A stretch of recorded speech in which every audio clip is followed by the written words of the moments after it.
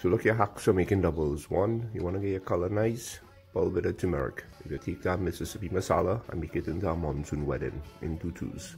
The next thing you want to study is you want your doubles to be watery. So make sure and put plenty, put a little potato in there or put a little split peas. It'll give you a nice soft thing. And then pressure cook them Channa until it get real soft, because you don't want no hard Channa in there. The Bara real simple: flour, water, and yeast. Yeast is your key. Make sure your yeast is activated. If it arise, then don't bother making it.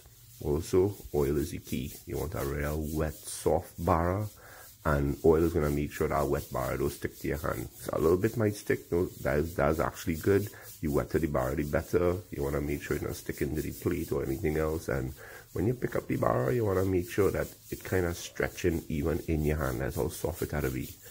Oil, fire hot. Mississippi, fire hot. Missouri, fire hot. Luther Riot, fire hot. I had something going on in the pressure cooker, still making the dal. This thing had to cook real fast. Really, ideally, 3, 4, 5 seconds it should be done. My oil was not enough, but this will give you an idea how quick it is cooked. If you have it on there longer, you're going to end up with a hard fry bake. That is it. See how soft it is still. Then you mount your thing. Cucumber is very critical. I didn't have any, but you really want to have cucumber when you're making your doubles. And then, well, you could tell this thing soft, this thing breaking up like a nice tender roti. Thanks.